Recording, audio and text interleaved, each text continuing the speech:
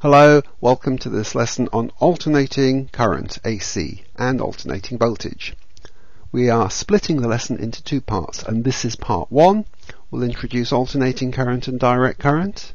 Make sure we understand period, frequency, peak voltage, peak current, and start thinking about how to work out power. In part two, we'll look at root mean square values of voltage and current and how to use them when working out the power. You should already be familiar with electrical power calculations for simple DC circuits. For example, you should have seen this formula before, P equals I squared R. If not, you may want to go and prepare. If you're studying alternating currents for exam purposes, you'll probably find the lesson on oscilloscopes will also be useful to you. Let's start with direct currents, DC. Simply, a direct current is one that always flows in the same direction. For example, if you have a cell with a bulb and an ammeter, I've shown a digital ammeter so we can see the reading, the current always flows in the same direction, clockwise. Conventional current flows positive to negative. Let's suppose the current is 1.5 amps. We could plot a graph of current versus times. At different times the current is 1.5 amps. It's a steady horizontal line. Of course, over a long period, the line will go down to zero as the battery cell gradually runs out. If we reverse the polarity, I've swapped plus and minus on the cell, I've just turned it round. This happens. First of all, the ammeter reading will change to minus 1.5 amps. If I wanted to show that on the graph, I would plot a current of minus 1.5 amps. Alternating current is simply current where the direction of the current keeps reversing. It alternates. I could produce a crude version of an alternating current with this circuit. If I keep flipping the cell, turning it round, so I'm reversing the polarity, reversing the plus and minus, this would happen. Suppose we start off with it this way around for a second. Well, the current stays 1.5 amps for a second. If I quickly reverse it, turn it round, the current would drop and become minus 1.5 amps. And I could keep it like that for another second. Then I could repeat the whole process. Flip the cell round, it goes back to plus 1.5 amps. Flip it again, it goes to minus 1.5 amps. I've produced a crude alternating current. It's one where the direction of the current keeps reversing. The same idea applies to alternating voltage, of course. If I connected a digital voltmeter across a bulb in the circuit, by repeatedly reversing the cell, reversing the polarity, I could make the voltage change from positive to negative. The digital voltmeter would read plus 3 volts, minus 3 volts. So I could have it on one way round 3 volts, then flip the cell quickly, and for a second leave it on minus 3 volts. Flip the cell quickly, and it goes back to plus 3 volts, and so on. An alternating voltage. Whenever we have alternating currents and voltages, it's usually a regular pattern. These graphs of current or voltage against time are often called waveforms, and they usually have a repeating pattern, and the time it takes for the pattern to repeat is given a name. It's called the period. The period, symbol capital T, is a time for a full cycle or full oscillation, measured in seconds, symbol S. Take a look at the graph on the right. You probably see what the period is. If we start off at 0 here, the voltage goes up, stays at 3, goes down to minus 3, stays at minus 3, goes back to 0. And then that whole pattern repeats. The time it takes to do one of these patterns is the period. The frequency is the number of patterns, number of cycles or oscillations in 1 second. It's measured in hertz, symbol capital HZ, or you could use seconds to the minus 1, that's equivalent. Frequency and period are related. Frequency is 1 over period. F is 1 over T, therefore T is 1 over F. To understand that, just think about a period of 1/10 of a second. Suppose T is 1/10 of a second. How many full cycles, how many cycles would there be in 1 second? Well, I hope you can see there'd be 10. What you're doing is dividing 1 second by 1/10 of a second to see how many of them there are in each second. The frequency is 1 divided by 1/10, which is 10 Hertz. And that's general formula. Frequency is 1 over the period. Period is 1 over the frequency. So take a look at the graph on the right. Can you work out the period and frequency from the data on the graph? If you want to pause the video, you can, to give yourself a chance to work it out. And here's the answer. T is 2 seconds. It's fairly easy to see the pattern repeats every 2 seconds. Frequency is 1 over period. 1 over 2 is 0.5. So the frequency is 0.5 Hertz. It means half an oscillation each second.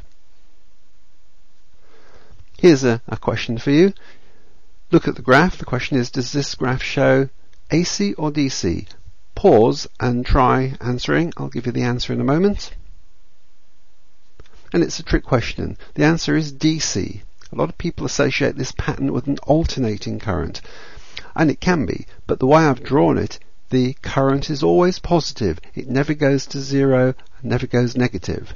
So it represents a direct current whose size is changing. It's getting bigger and smaller and bigger and smaller, but it's always going in the same direction. It's always positive. The most common sort of alternating current and voltage we deal with has this sort of shape. That's a graph of current or voltage against time in a pattern called a sine curve. And the current is then described as sinusoidal. That shape, the adjective is sinusoidal. So, if we have a sinusoidal alternating current, it will look like this, typically, and the current is continuously changing from moment to moment. There is something we call an instantaneous current at any time. The instantaneous current is the value of the current at a specific time. For example, at 80 milliseconds, this is marked in milliseconds, at 80 milliseconds, the instantaneous current is 0. Read across the graph. This actually corresponds to 5 milliseconds. The instantaneous current at 5 milliseconds is 10 amps. Changes from moment to moment. The other thing to note is that there is a maximum. The maximum current is called the peak current. It's given a symbol, I subscript pk, or sometimes I subscript 0. Sometimes it's called the amplitude of the current. If we look at our example here, the peak current is 10 amps. We usually give it as a positive value. We could read it off here, it's minus 10, but we state the value as a positive value. The peak current is 10 amps. And if we had a graph of voltage against time, we'd have a peak voltage. Take a look at this graph. Can you tell us what the peak current is and also what the period and frequency is? Pause the video and have a go. Well, the peak current is easy. It's 10 amps. We read the height of the peak off the current axis. To get the period is fairly straightforward. Count the number of whole cycles in 80 milliseconds. That's 1, 2, 3. There are 4 complete cycles. So 4 periods is 80 milliseconds. The period is 20 milliseconds. The frequency is therefore 1 over 20 milliseconds, which is 20 times 10 to the minus 3 seconds, giving 50 Hertz. In fact, that's the frequency of the main supply in the UK. One thing to note about a sinusoidal, an alternating current like this is a sinusoidal one, is that the average current is 0. Some of the time it's positive, some of the time it's negative. The average value turns out to be 0.